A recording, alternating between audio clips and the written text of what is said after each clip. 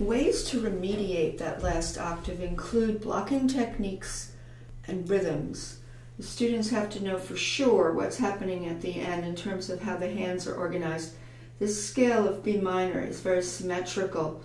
It starts with 4 at the bottom. It enables the tunnels to which the thumb passes to be mirrors. And the thumbs meet in between. So if you just did that, you'd realize that that scale is very blocked, can be blocked. Just by doing that.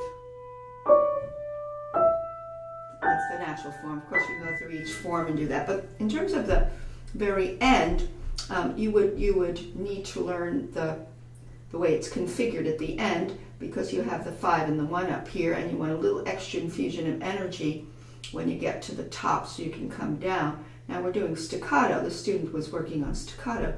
But to do staccato, you work on legato, basically, because that configures your hand into the blocks that you want.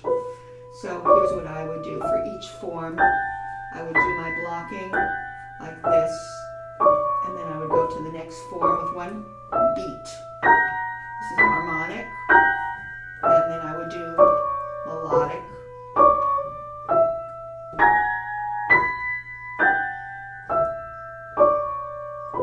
That's it. When you do these blocks, when you go up, you don't need to stay stuck into the block. You just let go of that lower finger so you take the tension off. I guess I should have done that too.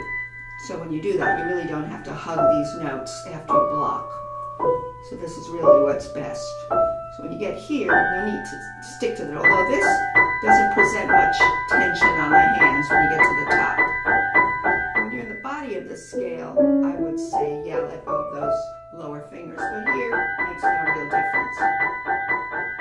It's fine. So then rhythms are good. So you do your rhythms. Dum, buddy, yo, buddy, yo, buddy, yo.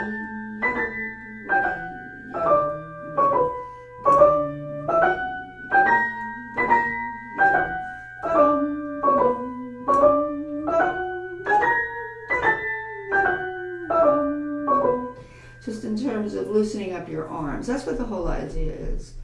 Now obviously when you do a staccato, you're doing this kind of a forearm thing, but this gives you the idea of the topography of what you're doing.